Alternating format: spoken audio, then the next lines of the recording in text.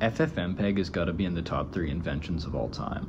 It's up there with penicillin, which like saved so many countless lives, and the wheel, which revolutionized the cheese storage industry. ffmpeg's biggest use case is converting between multimedia files. So for instance, if you have like an MP4 and you want to rip the audio out of it, you can do that. But it's also highly extensible, and you can use it to take screenshots and do pretty much any kind of conversion you can imagine. It's also capable of really complicated scripting.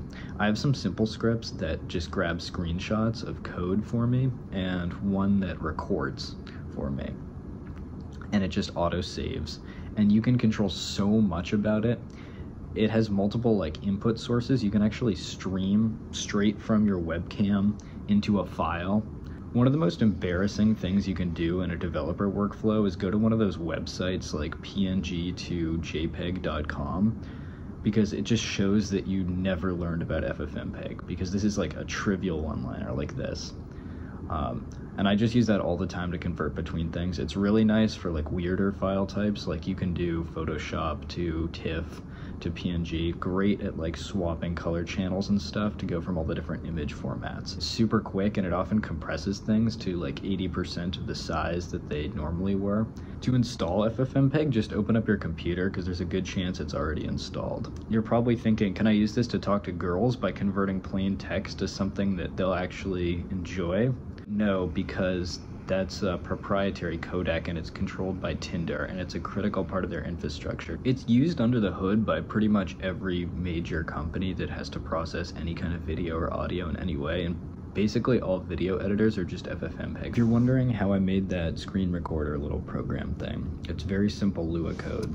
Basically, I have this local function, and it expands the current file name, and then it takes a simplified version of the date, and then it just puts them together, and then it puts that in my movies directory, which is just on Mac by default, where stuff is kind of saved.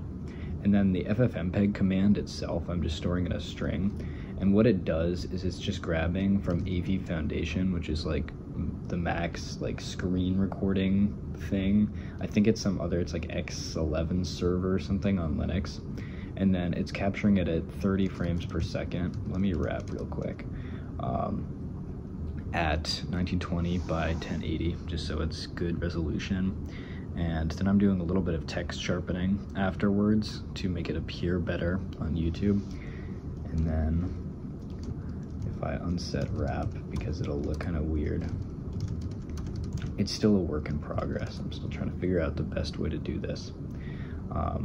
Yeah, then it's just saved, and I actually saved the job ID as a global variable. That way I can stop it later.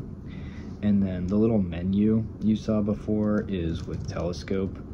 I actually create a new picker with these different functions, and then it just like lets me go through them. If you wanted to record something else, you can choose exactly like how to center and where the output file is, and all these kind of filters. I'm just like scratching the surface of it. There are real pros who've been doing it for years and years. The API is somewhat reminiscent of the ravings of the insane. I'm usually pretty against generative AI, but I think in this case that it's good to have a helping hand when you want to do something. And because it's like such an old and such an embedded tool and everything, most AI models will be able to give you pretty good answers on how to write little ffmpeg scripts.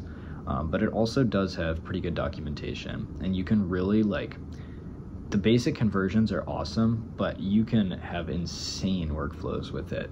People like can make, I mean, you can really do anything with it. The possibilities are actually endless, except for the girl thing. That is off limits.